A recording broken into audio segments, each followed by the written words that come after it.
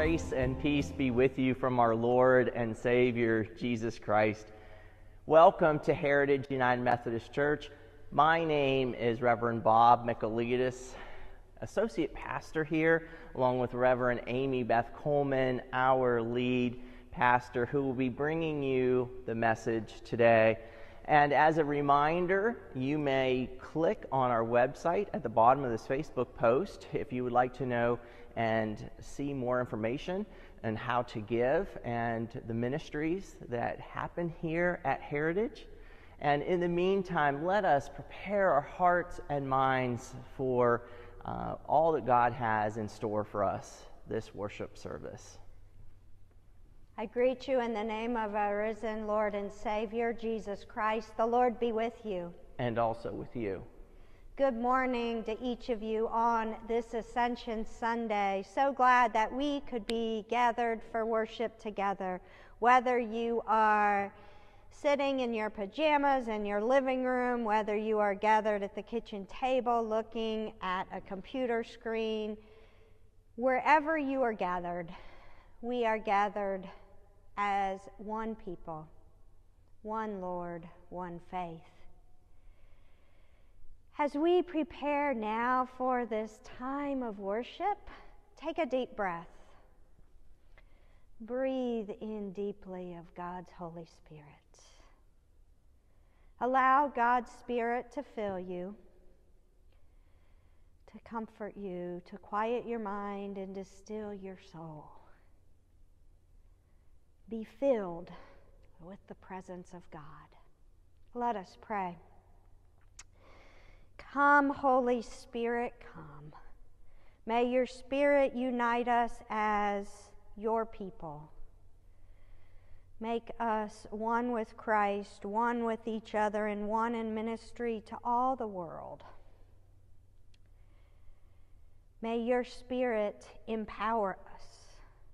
May your Spirit transform and renew us, that during this time together we may worship you and your awesomeness. And in that worship, we will be changed.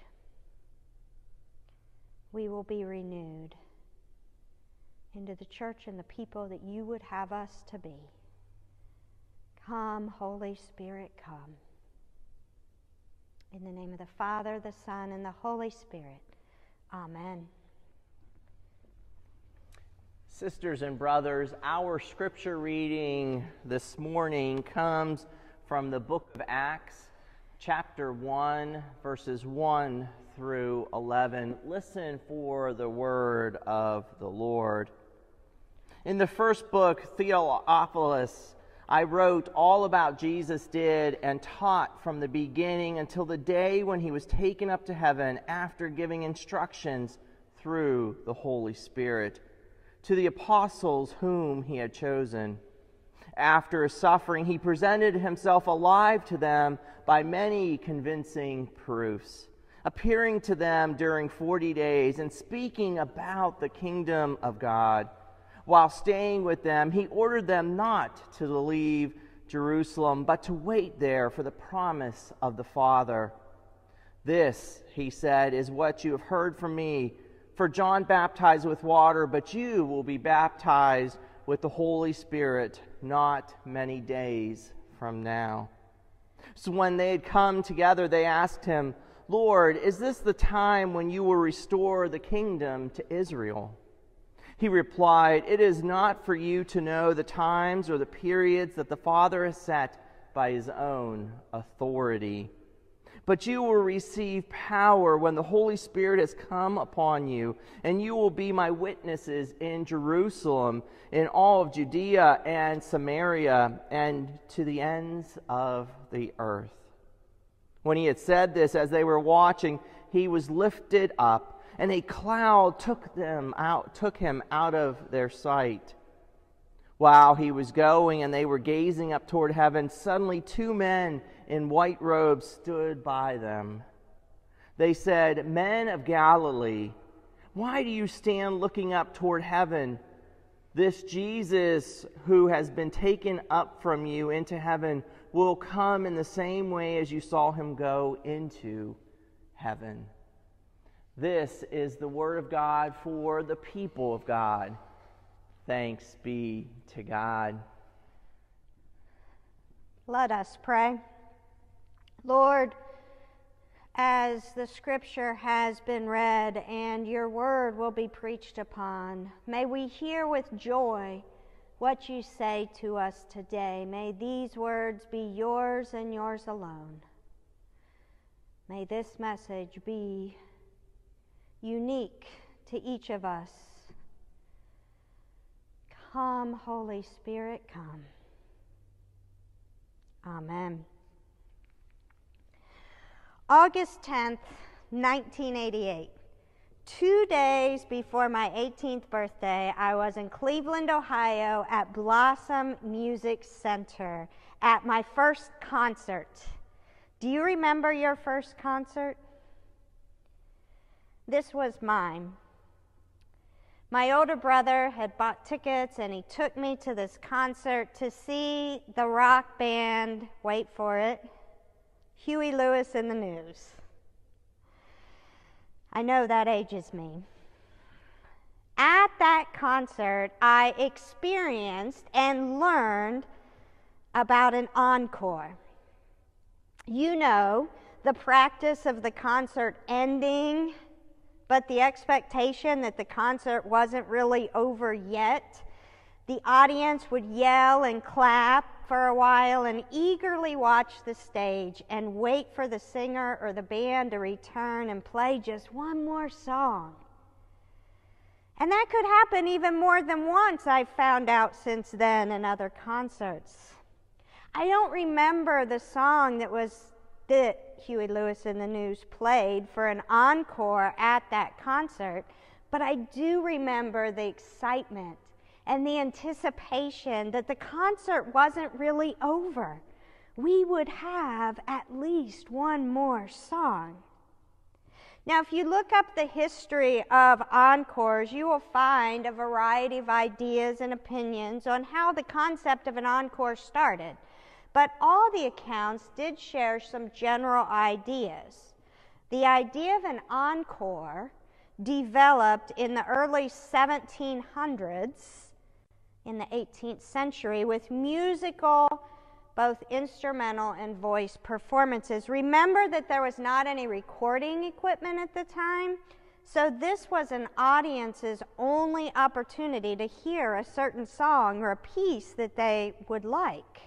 So it wasn't unusual, apparently, for performers to be interrupted in the middle of a performance to play or sing a song one more time. Over the centuries, that practice developed into an appreciation for a performance and wanting just one more song. The expectation was that a band or a singer would save one of their songs for the encore that was surely coming. The word encore is really French and means longer, yet again. But fascinatingly, a French audience would yell bis when they wanted a repeat performance, which means again. So how did encore enter the English language? Some sources say it's likely the corruption of the Italian word ancora, which means again. That's the word that Italian audiences would yell for more at their Italian performances. However, the word encore and its practices ended up in our culture is a fascinating and varied history. But I think we can surely agree on the concept of an encore. We can appreciate the feelings of anticipation and eagerness behind it, the idea of not wanting a special event to end, the desire to delay that ending a bit. I think we all can appreciate that concept of an encore. Just like we can appreciate the feelings of the disciples In our scripture reading today, think about it. They had spent 3 years with Jesus. He was their teacher, their mentor, their friend, and now they understood after the resurrection their Messiah, the Son of God. They had spent years with him and then witnessed the grief and disbelief and horror of his crucifixion and death, and then the joy of his resurrection. He was raised from the dead and appeared to them and ate with them and talked and walked with them for 40 days. Of course they didn't want that to end. So when he ascended, I wonder if they were waiting for an encore. I wonder if they were waiting for Jesus to appear to them alive just one more time. Can you imagine? Can you relate to the disciples wanting an encore? This is Ascension Sunday, the Sunday that we hold in our church season 40 days after the resurrection to remember Jesus' ascension to the right hand of God, as in our Apostles' Creed. He ascended into heaven and sitteth at the right hand of God the Father Almighty. Ascension Sunday pivots us from the Easter season to Pentecost. As Pastor Bob read earlier from Acts 1:9, when he said this, as they were watching, he was lifted up, and a cloud took him out of their sight.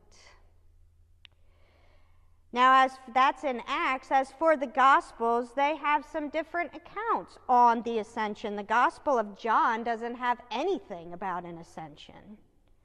Matthew simply has the Great Commission as its ending, Matthew 28:18 through 20. All authority in heaven and on earth has been given to me. Go, therefore, and make disciples of all nations, baptizing them in the name of the Father and of the Son and of the Holy Spirit, and teaching them to obey everything I have commanded you. And remember, I am with you always to the end of the age. Mark, in the edited ending, the longer ending that was added in the 2nd century in chapter 16, verse 19, says this: So then the Lord Jesus, after he had spoken to them, was taken up into heaven and sat down at the right hand of God. Now, the Gospel of Luke, which is the companion to the book of Acts, the first part of Luke's story, with Acts being the second part, includes the ascension in Luke 24:50. Then he led them out as far as Bethany, and lifting up his hands, he blessed them. While he was blessing them, he withdrew from them and was carried into heaven.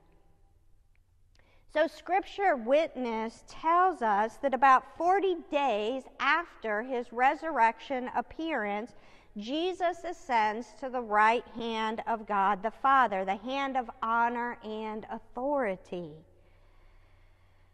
But a bit before that ascension, the disciples have a question. Listen to Acts 1, verses 6 through 8 again. So when they had come together, they asked him, Lord, is this the time when you will restore the kingdom of Israel? He replied, It is not for you to know the times or periods the Father has set by his own authority, but you will receive power when the Holy Spirit has come upon you. And you will be my witnesses in Jerusalem, in all Judea, in Samaria, in the ends of the earth. Now, the fact that the disciples, those who had traveled with, served with, lived with, laughed with Jesus, those who could have reached out and hugged Jesus whenever they wanted, that these folks, these disciples, still have a question, gives me hope. Someone once said there's a reason why they are called disciples. if they still don't get what Jesus had been trying to say about the kingdom of God, that it's not a physical, geographical, geopolitical kingdom, then I reckon there's hope for me and my questions, and I reckon there's hope for us. Jesus has been talking and teaching about the kingdom of God. Who is welcome in God's kingdom? Spoiler alert, all people are. And how to live out the kingdom.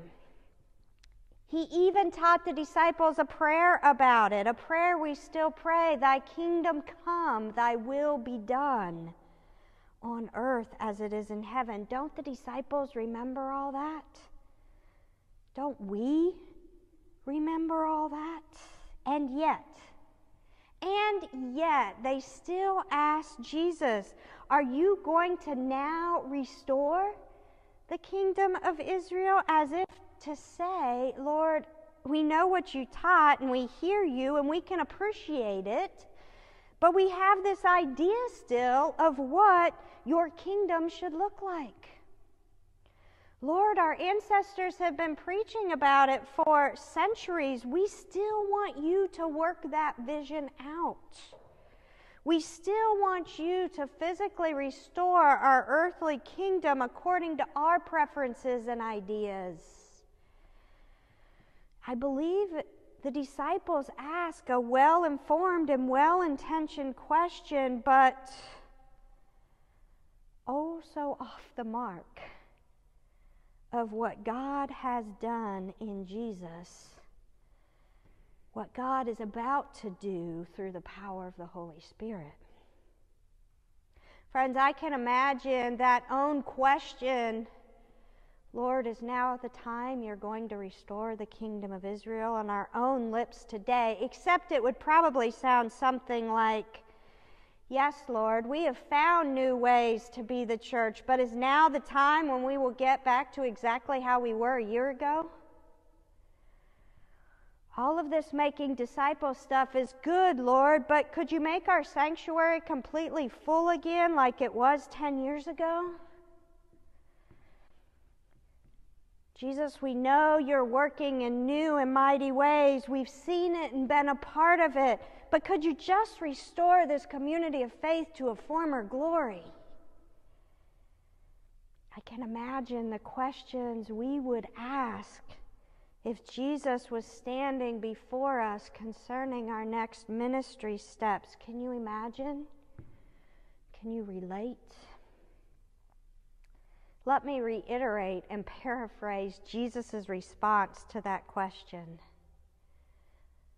If now is the time for the kingdom to be restored. Jesus says, don't worry about that. Your job is to receive the power of the Holy Spirit. Receive my resurrecting, creating Spirit, and be witnesses to my life, death, and resurrection. Go ahead and tell people what I am doing in your life and be about the business of making disciples, and I will take care of the rest. I can imagine Jesus saying that to us, encouraging and reminding us, people of God, move forward with the mighty work of the church that God is preparing for us, the kingdom work that is before us. And then after saying all that, after the disciples' question and Jesus' response, Jesus ascends. Now, I'm a former English teacher, and I can tell you that if the writer of Luke turned this in as a paper, I would have in my margin in red pen, include more details here. What did the ascension look like? Use your senses to describe the scene. Was there a sound? Was there a noise? But all we get is Acts 1:9. When he said this, as they were watching, he was lifted up, and a cloud took him out of their sight. That's it. Likely, though, because the writer of Luke wants us to be more focused on the next section. Acts 1:10. While he was going and they were gazing up toward heaven. Suddenly, 2 men in white robes stood by them. They said, "Men of Galilee, why do you stand looking up toward heaven? This Jesus who has been taken from you into heaven will come in the same way as you saw him go into heaven." The disciples were stuck, watching and waiting for Jesus to return. They were stuck and staring at that stage, waiting for the encore. Friends, I have some news to share with you today. I believe that we are the encore. We are the next act. We are up. Yes, Jesus will return. Jesus will come again in the same way. We say that in our prayer of great thanksgiving when we partake of communion, when we say, we proclaim together the mystery of our faith. Christ has died, Christ is risen, Christ will come again. And in our Apostles' Creed we say, and he will come again to judge the quick and the dead. Jesus' return is an orthodox belief in our faith. We can count on it. But this Ascension Sunday, we are confronted with the question of, in the meantime, why do you stand looking up at the sky? And we do that, don't we? We get stuck staring at the heavens. We do that when we focus too much on expecting God to act and forgetting that God has equipped us to be witnesses. We do that when we longingly stare into the heavens and wonder if God is finally going to act the way we want. Longingly remembering days of old and want Jesus to simply restore that time. We do that when we as God's people spend too much time within the community of faith, worshiping and studying and praying and fellowshipping, and not enough time in the community around us. We can gaze longingly towards the heavens for a long time, and we can miss what is going on around us and the mission of who we are called to be witnesses, to make disciples. We are the encore. We are the body of Christ in the world, the hands and feet of Christ in this place and this space in Lynchburg, Virginia in 2021. Rachel Held Evans shared a blog about the presence of Christ in the world. She shared it after her experience with World Vision and traveling to Bolivia. Rachel writes this: "On the highest hill in Cochabamba stands the Cristo de la Concordia, the second largest statue of Jesus in the world. At 112 feet tall, this steel and concrete Christ of Peace towers over the city with arms outstretched, tiny windows dotting his hollow body, so the tourists inside can peer out into the world." She says, "On our last day in Bolivia, we took the narrow, winding road up the San Pedro Hill to see the statue. And then she says, I confess, I've always been a bit weirded out by giant renderings of Jesus. The radical rabbi from Nazareth spoke so often of humble obedience and quiet service. Pomp and grandeur don't seem like his style. And after all we had seen with World Vision in Bolivia that week, this statue of Jesus, though beautiful, seems so still and so removed from the people below, looming over a city where hunger, abuse, poverty, and despair still hide in shadowy corners." And then she says, "I suddenly remembered in that moment a favorite poem from St. Teresa of Avila. Christ has no body but yours, no hands, no feet on earth but yours. Yours are the ones with which he looks, compassion on this world. Yours are the feet with which he walks to do good. Yours are the hands with which he blesses all the world. Yours are the hands, yours are the feet, yours are the eyes. You are his body. Christ has no body now but yours.